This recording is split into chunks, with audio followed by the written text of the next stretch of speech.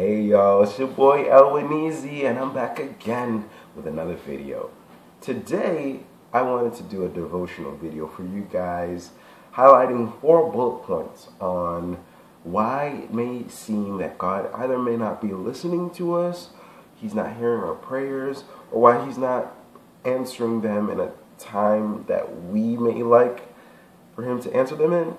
And so I just want to dive in, and there's a few scriptures that I want to also use to support these kind of things, and just hopefully it will encourage you all to keep with it, and also know that God's sovereign in all that He does, and He's faithful to answer when we do things the right way in obedience. So let's just dive into it. The 4 points. Let's start with number 1. The first being God's will. And we have to understand something.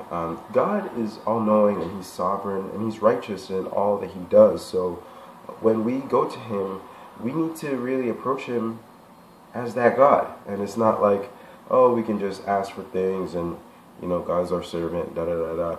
Like, we're a servant of God. So we need to be faithful to our Master and understand that what He says is for our good and for our well-being.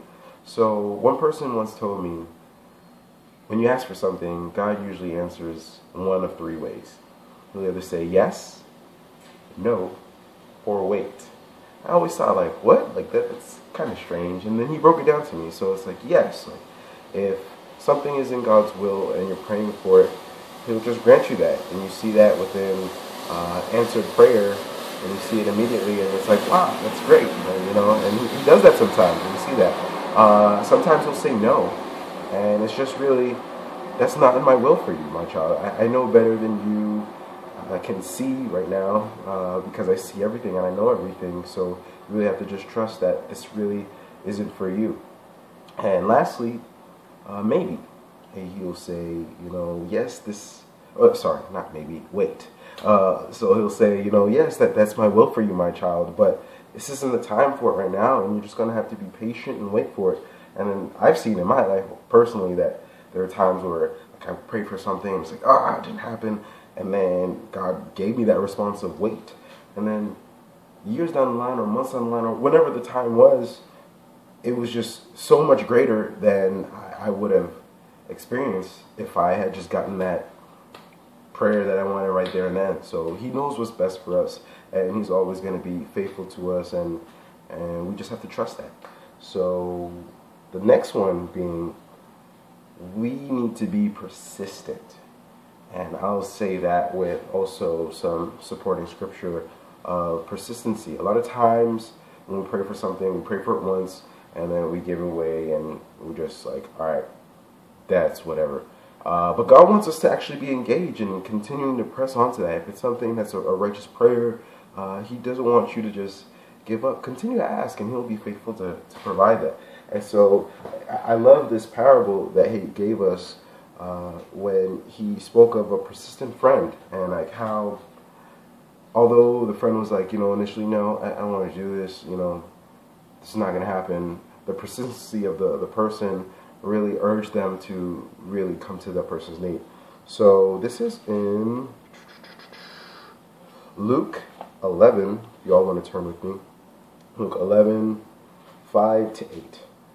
It says, "Then He said to them, suppose one of you has a friend, and goes to him at midnight and says to him, Friend, lend me 3 loaves, for a friend of mine has come from a journey, and I have nothing for him to set before him.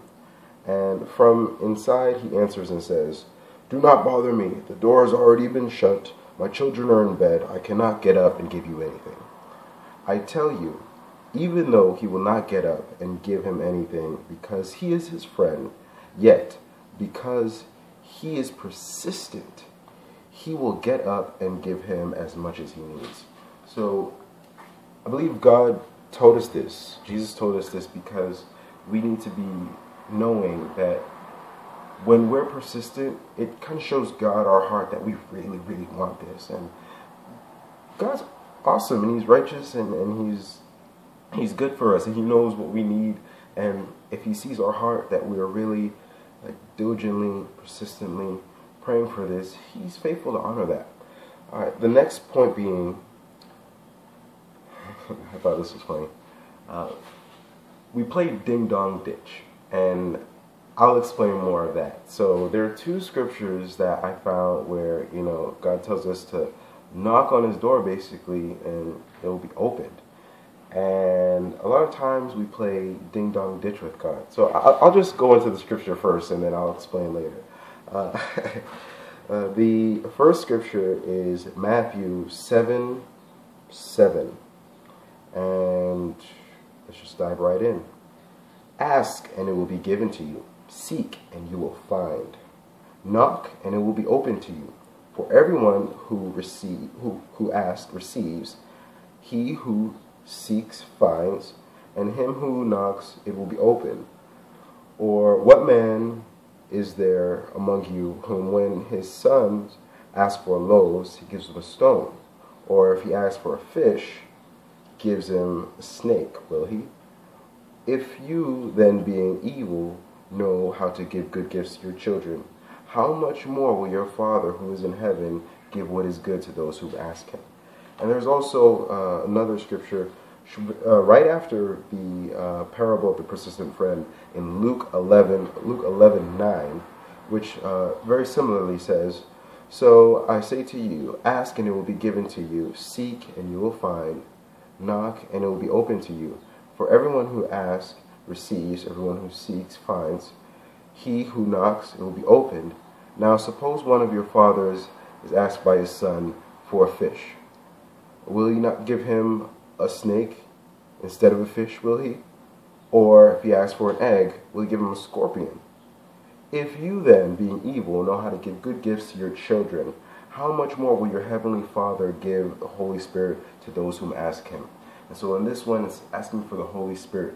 If you're asking for what's righteous, his ultimate gift to us, the Holy Spirit, to always reside in us, of course he's going to give that to him. There's so many sinful people out here that give their kids all the stuff that they want.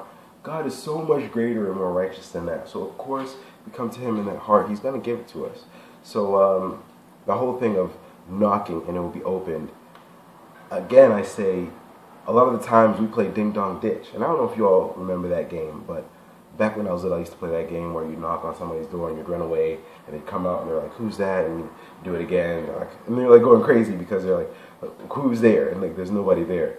So I feel like a lot of the time when we knock on God's door, knock, knock, knock, when God's about to come to open the door and answer us, we're running away, either in sin or we just turn away from him in disobedience. And we need to be staying with him. If we're asking him for something, we really need to understand that God's faithful to answer us, but we got to stick with him and we got to be following him and not running away in the bushes cowardice when he's about to answer our prayers in a very great, powerful, mighty way. So that's that. And lastly, my point is asking with the wrong motives. So this actually I found in James 4, if you want to turn there. James 4:3.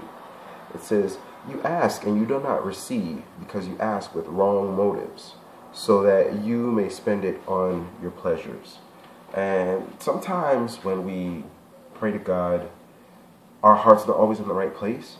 And so God is very faithful to answer us and to really fulfill what we need if we come to him with the right heart. When we're asking for things from God, we need to understand that all things are to glorify him. And if we're asking for things selfishly or just in the wrong place, not glorifying him, not helping others, not really expanding the kingdom, he may not give that to you because it's just really not of him and it's not of his will. So we need to be mindful of that when we do come in that right way, he will be faithful to give. And when we ask, we will receive. So those are my 4 bullet points. I'll go over them quickly again. One reason why it may seem that God isn't answering your prayers in a timely fashion is his will. Everything is according to his will. And if it's in or outside of his will, he'll make that known to you in the response of how you ask. 2, being persistent. We need to understand that if we want something from God, it's in His will and it's righteous. We need to be persistent. Also, stop playing ding dong ditch. If you're gonna knock on God's door, stick around and receive the blessing. Don't run away in disobedience and miss it all. And lastly, ask with the right motives. If you're asking with the wrong motives, He's really not going to be faithful to that, because that's not of Him, and we need to correct that in our hearts and bring that back to Him with the right motives, so that we're ultimately glorifying Him and that He is pleased in us. Thank you so much for just listening to the video, watching it. In the comments, state your thoughts, anything like that. Give me some encouragement, some prayer. I could use it all. I hope you all were blessed by it and encouraged. Just know that God is faithful to you and you're faithful to Him, and He's just always so good to us. Thank you so much. Peace out. God bless you. I love you. Out.